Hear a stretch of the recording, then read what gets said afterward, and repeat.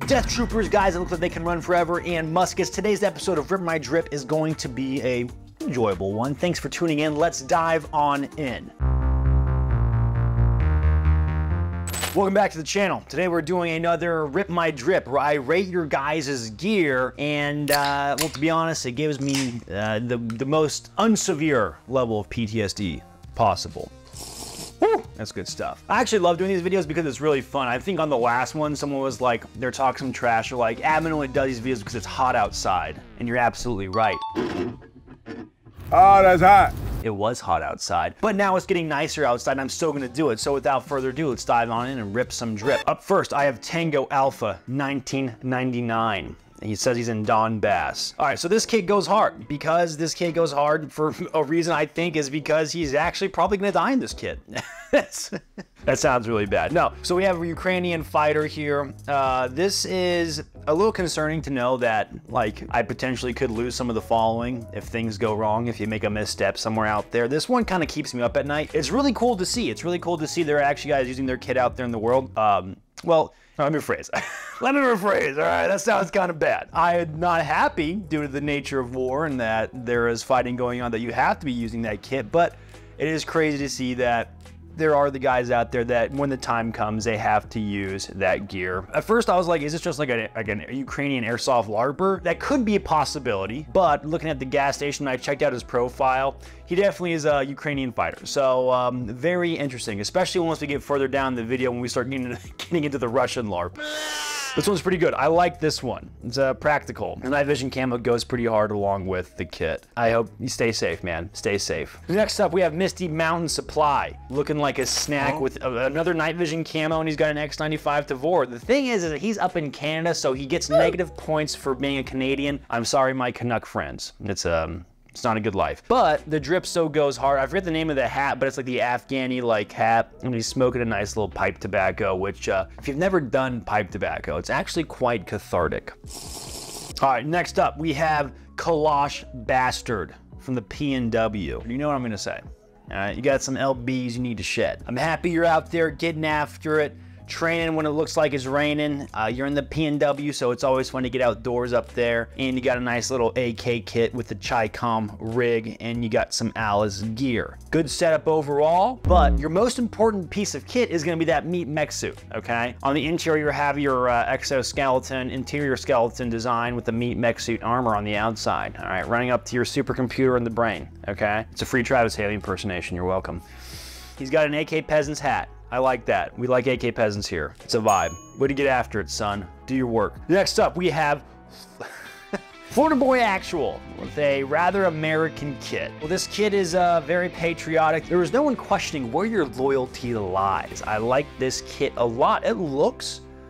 Imagine being in Florida, right? And the Chinamen start falling from the sky. They have begun to invade Florida. Terrible idea because of all the swamp puppies. But nonetheless, Yes, you! I am me. Run out there as a true patriot and you start fighting them. They would be totally aghast. They'd have no idea what hit them. 10 out of 10. Next up, Cyclic.Mac. There's a few of you guys in the picture. I'm gonna assume it's the one that looks the most present and kitted up in the photo. Looks like you got some webbing on, doing some training for the Army. The look in your eyes, you have this look of, was the VA benefits worth it? Looks like you just got a standard 14.5 M4 with an ACOG and a little PEC device. Very nice, very nice. Hope you're staying safe. Hope the training was fun. Hope you had a good time. You are a taxpayer-funded kit.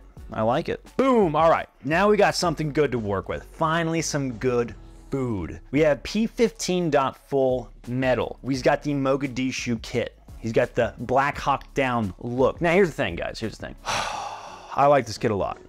All right, so whenever I see it pop up on my feed, chances are it's gonna get a little screen time. No exceptions to the rule. Now he's got the good old Car 15. The woods look like you are in the UK, like you're a British airsofter, which is all good. It's all gravy. I love my airsofters. The only criticism I have on the rifle is I'm not sure if I like that optic. I can't seem to peg what that optic is, if it's an off-brand optic or not, but nonetheless, kit goes hard. I respect the retro drip. Next up, we have Vosges Toth Milsimmer. All right, here's the thing. If this is an airsoft kit, I don't care. If this is real kit, it looks like it could be more so on the side of real kit. Oh, this is definitely an airsoft kit. He's got the mesh mask. So the thing about leaf suits is that they scare me. Leaf suits absolutely scare me. I don't know why. I can't comprehend it. Maybe it's like pattern-seeking brain knew of like monkey men that used to eat us, but leaf suits are scary. So leaf suits are a vibe. See what I don't like about your kit. From what I'm seeing at a quick glance, and for doing a speed run of your kit, the knee pads. I get it, your knees hurt, and I will always say that knee pads are great to use, but they never look cool. Next up, we have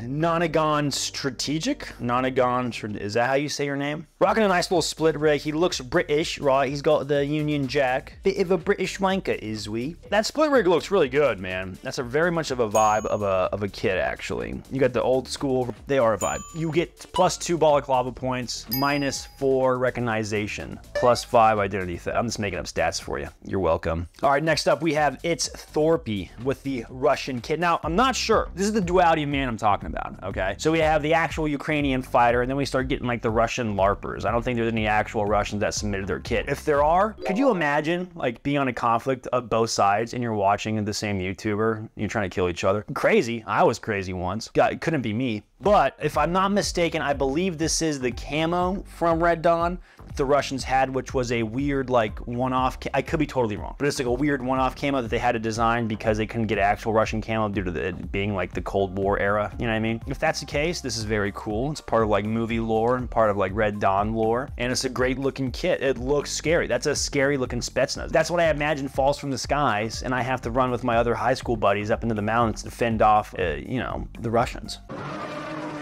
I like when good kit comes together, especially when you're doing force-on-force stuff. It looks so good. All right, next up we have Tac Daddy 28. Looking a little thick, hit the gym, do some cardio. I know how it goes, trust me. The interesting thing is that you are in South Africa, from what I can tell. And being in South Africa, I don't know how that goes because I've never been. But from what I've seen, it looks terrifying. So I hope you are staying very safe. I hope you're well armed and well trained. From the outside looking in, it looks pretty gnarly. I saw that one bank robber, or the bank robbery heist where they try to break into the armored truck and the guy starts driving around.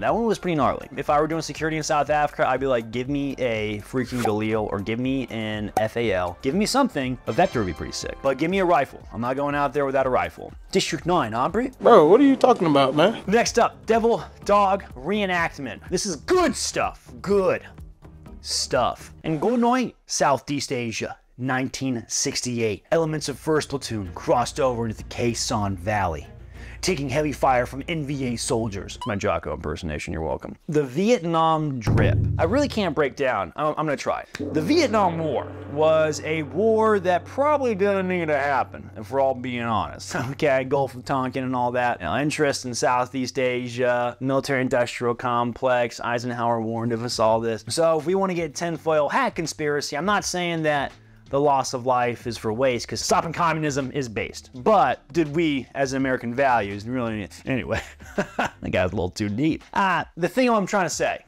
is the Vietnam War is probably one of the most aesthetically cool looking wars that we'll probably ever have. If you look at the gear, if you look at the equipment, like the military tanks and helicopters, and then the music, there's a perfect trifecta of aesthetics and vibes that come together to make one of the most cool looking conflicts ever. I mean, look at any Vietnam War movie. The GIs in that movie always look freaking awesome when they're all kitted up to the nines. I mean, just 20 years ago, they were using M1 Garands, and now all of a sudden they have M16s. So there was a quantum leap in weapons tech, and it's really, really cool. So all that to be said, kit goes hard, and I love seeing Vietnam reenactors out there in the wild. Let me read you the caption with my Jocko voice yet again.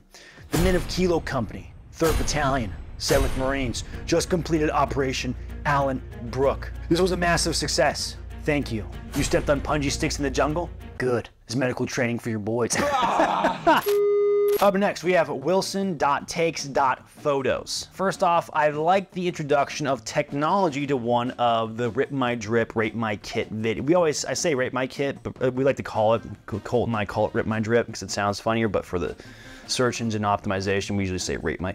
Nobody cares. I like the integration of technology for this. It's exciting. It's the first one we've actually seen because technology, I think, is going to play a huge part, especially aerial drones in a upcoming conflict. We already see it happening in the war in Ukraine. So my criticism is he's got a PCC style carbine that takes Glock mags, but I'm seeing 2 AR-15 mags on his plate carrier. What's going on with that? Wilson takes photos. He's like to carry an extra weight for no reason. Why don't you have more Glock mags on your kit? Maybe you have like another rifle you're using? I don't know. Doesn't make much sense. I like the texture for the photos, okay? I respect that. I like this idea. It's like a little Ghost Wildlands Recon style vibe. That's the right name of the game, right?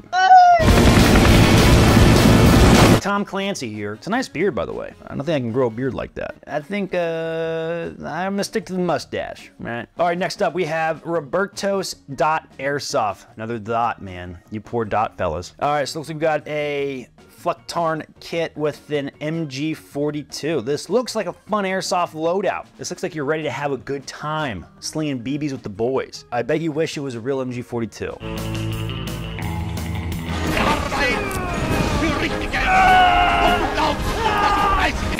Because I wish I had a real MG42, but I don't. I think we all need a real MG42. Are you okay?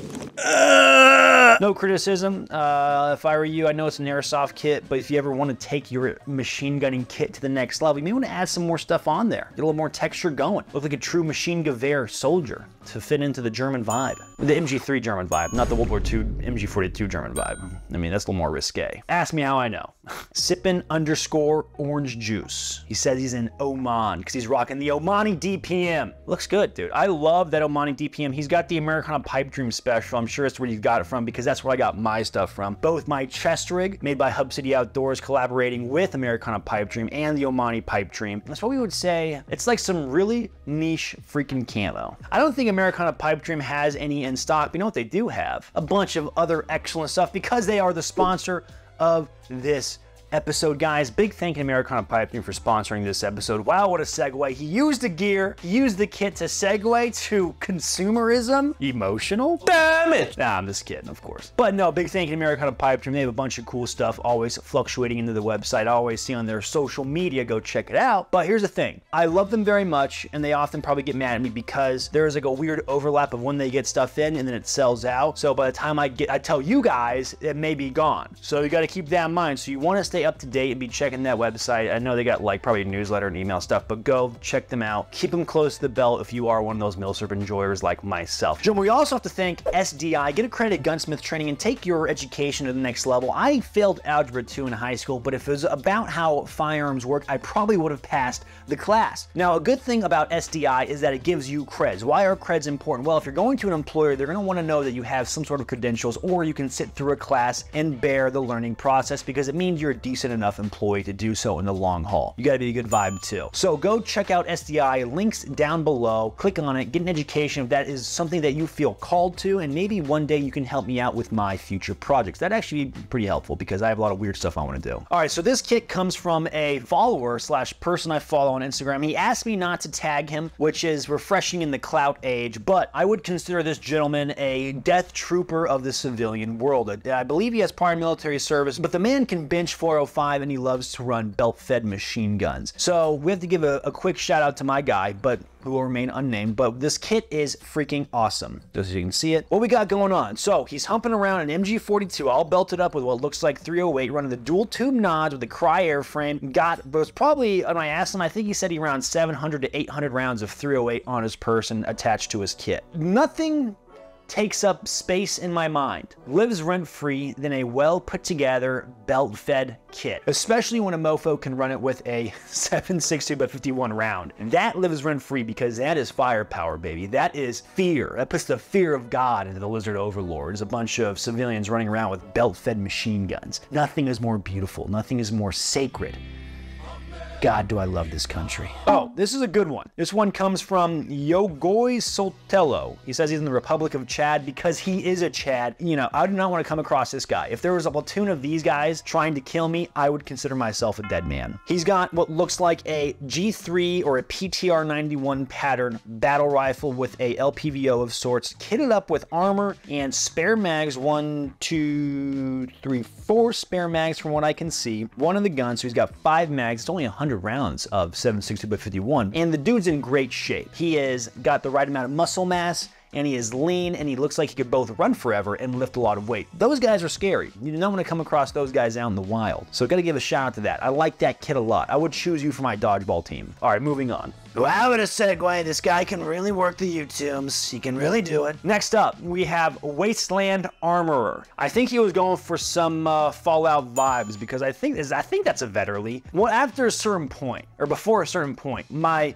milsurp rifle knowledge, especially of European countries, really goes bad, okay? I want to say that's a Vetterli. Let me Google it real quick. No, is it something else? I think I'm wrong. I don't think that's a Vetterli. I'm sorry, guys. But nonetheless, I think he's going out for some Fallout vibes. Kit looks good. There's a whole lot going on. The camo, the gear, the helmet, the Wasteland Armor. I know what you're trying to get at, okay? What I want you to do also, hit the gym, okay? Do a little working out. It'll be good for you for fighting in the wasteland, looking out for death claws. But I respect the drip because it is unique. You haunt the nightmares of guys that have all the Gucci kit because you are the guy with the freaking long Tusken Raider rifle sitting out there in the wasteland, waiting for the loot drop to come near. You with your kit that isn't that expensive, but because you are a master of your craft, you will get that next level loot drop. Moving on, this one's interesting. I'm gonna roast them. Dobermannheimer, they're the Hebrews. All right, so this kit, when I saw it, I was like, what's going on here? What is this? But the war in Israel. There's another Gaza war. The Middle East is always flaring up, and this one's no exception. So we have someone that looks like some fellas, some reservists of sorts, is my guess. And they're all kitted up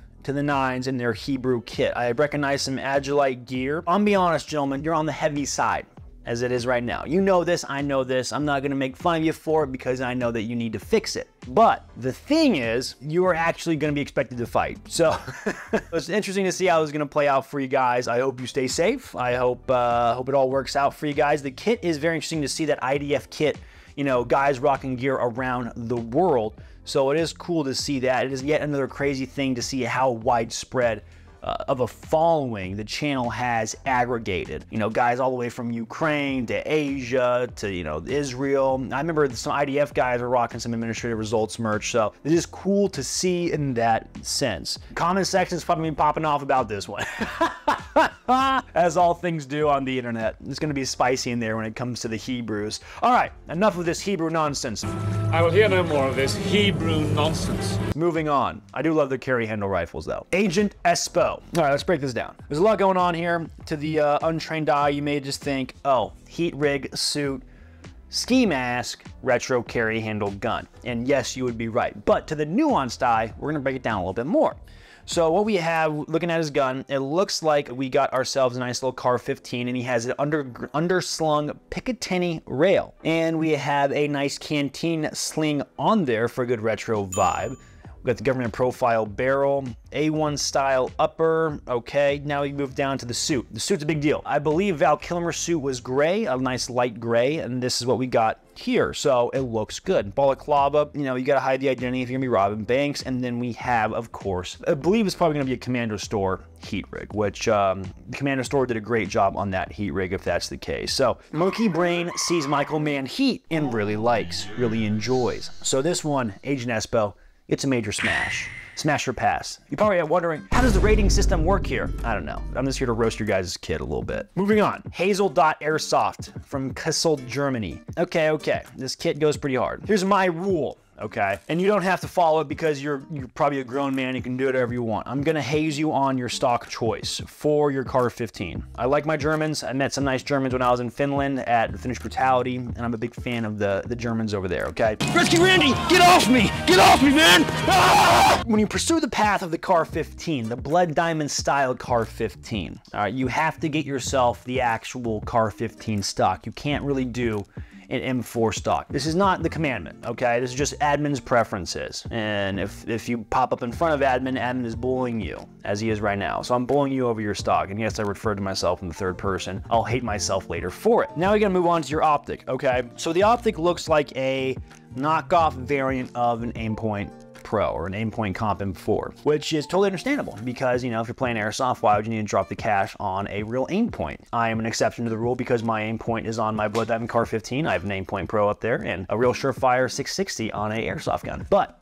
that's because I am a professional LARPer. Now, if you do not have the means, totally get it. But I would encourage you, and I can kind of see why. And it looks like there's some sort of weird setup on the bottom of your optic, on the back end of it, that prohibits it from getting fully flush to that top rail, which is a bummer because you want to get that optic as low to the top rail as possible because it is already so much height over bore. Moving down, it looks like you have the XM177 flash hider on there. No shade there. You can always replace it and get something a little bit more lore accurate, either a suppressor or the weird non-cut muzzle device. Kit looks pretty cool, so you got some sort of split rig, and the camo looks freaking awesome. Well done, Hazel.airsoft. Moving on. I did not plan this back-to-back Car 15 LARP, so I have to roast you guys. Okay, Suntastic.7. We're gonna start with what's good, Suntastic. Your balaclava. I love the Arcturus Leaf balaclava. And you got some Alice kit. It's gonna be a similar roast to, what's his face? Hazel Airsoft, okay? Similar thing, you have an optic mount a little bit too, oh my God. Is that a detachable carry handle? You sicken me. But you have the right stock on your gun. So you never have anything right around here. So you have the right Car 15 stock on there. You have a detachable carry handle, which I hate, but I don't hate. You know what I mean? If you're gonna go for the Blood Diamond look, I demand either an A1 or an A2, okay? Rules are rules. You have a knockoff looking Aimpoint Pro with a higher mount. Guys, you can get a primary arms mount or a low profile mount. I believe the millimeters for the Aimpoint Comp M4 or the Aimpoint Pro is 30 millimeters. So get a low profile mount. All right, you know what? It's better to show you guys than just talk about it. Listen, my airsoft guys, okay? I know there's not a lot of the right parts out there in the airsoft world, so you may want to use some real steel parts. So this is going to be a Umbrella Arms airsoft gun, okay? This isn't what the video is about, but I'm referencing right here. I have my Aimpoint, my actual Aimpoint optic because I'm Gucci, and then we have a primary arms, I believe, mount. The 30 millimeter mount. Look how low and flush it is to the rail. That's what you want. None of this, the higher optic on a high carry handle, all right? Also, the Flex is my A2 carry handle on my fixed A2 on an airsoft gun. So that's my Flex. No one wants that higher optic. Moving down, I believe that's an Olight. I hate it. Now, the funny thing about Olight is I believe for their performance isn't bad, they're just likely to explode in your face. Somehow, the flashlight exploded in his mouth. The lithium-ion batteries busted open. Pieces of the device were everywhere. All right, y'all, right here we have an Olight on the G45. We're gonna see if it really blows up like people say. Going to your magwell, it looks like we have a magwell flare, and then we have a PMag. All right, here's my criticism. I'm all good with like modern optics on the retro look. I get it, you know, the Aimpoint Pro, or if you had to use something even more modern. I get that you may not have access to a good Surefire flashlight to fit the vibe of the Blood Diamond Car 15. I get that, okay? I have a real Surefire 660 on mine. Yes, I'm trying to flex on you just a little bit, but I understand if there may be a concern. Where I cannot get my mind around is why you would throw the more modern magwell flares and an actual mag pull on a mag. Here's the thing, okay? It doesn't fit the vibe. Okay, if you're going for that vibe, it's too modern. It's just right on the cusp of too modern. I don't dig it. You gotta do yourself the Ranger Pool Tab style, 550 cord with some 100-mile-per-hour tape. It's a vibe, and it's cheap. It's cheaper than their freaking mag pulls. Come on, dude. Roast it. It's kind of mean. You know what? Sacrificial lamb. The Bear Softers from the Czech Republic. It looks like. This is what I'm talking about, okay? Yet again, we start off with Ukrainian fighter, now we get to airsoft Russian LARPers. The duality of man knows no limit. So the Russian kit looks great. Here's the thing. You got a cool looking setup, nice big old RPK mag with the red tape. You got the Ratnik looking, I think that's the name of the kit. I always mess up the Russian kit. Oh no, Russian LARPers, don't hurt me. The kit looks good. Here's the thing. I love a good OP4 kit, right? And I love playing as a good OP4. I haven't been always perfect at it. If I ever go to like the Milsom West Airsoft things, I'm usually like a militia guy, or I'm rolling around trying to look as op 4-y as I can because it adds so much to the gameplay. When your LARP looks great, it's just undeniable, man. It is becoming undeniable. That's what you all want. Moving on. Looks like we made it through the thicket of airsofters to get to some guys that actually are holding some real guns. We have Z-Portray. Z-Portray? So, breaking it down. We got some Marines doing Marine things. Being young. Oh. He got me. He got me. Dude for flinching. All right, we got some grip pods on some M4s, have an ACOG. Ooh, they got like the tubes. Oh, they got some first spear looking tubes on their kit, which is pretty nice. We got some helmet scrim on one of our guys. Helmet scrim goes hard, it looks good. Your guys' kit looks very practical, very good setup. I love that. For the most part, it seems like Marines are talking to a lot of infantry guys in the military. They're not big on running handguns a lot. They're big on having more rifle mags, and this is no exception. And then we can see some frag pouches on them. So there's nothing more scary and a thought that keeps me up at night than if I was to have to fight a bunch of caffeinated, nicotined out of their mind, 18 to 20-year-old alcoholics armed to the teeth with explosives and automatic rifles. And that's essentially what the Marine Corps is. So, big ups to my Marines. You guys' kit looks pretty good. All right, next up, we're back to the Airsoft crowd. We have the Wolf Claw Airsoft. Kit looks good. Multicam black is a vibe. I'm gonna haze you for your optic choice because it's Airsoft, nothing you can do there. I'm sorry, man. But the lens protector, I get it. Lens protector. You wanna throw a lens protector on your gun. I'm gonna call you a nerd for it, all right? Embrace it, let your optic break. Be a man. Who comes up with this stuff? Plate carrier looks like a generic plate carrier. My biggest critique is your holster, your drop leg holster. I have a feeling that that thing is not comfortable, okay? My intuition says that they went the way of the dodo for a reason. So if you see this and you want to comment and say, no, I actually like my holster, please do. But I'm gonna guess because I think due to technical difficulties, we had to take a quick break due to the mics dying. I just cut out with no audio for a second, but we are so back, baby. Moving on. Colby 7575.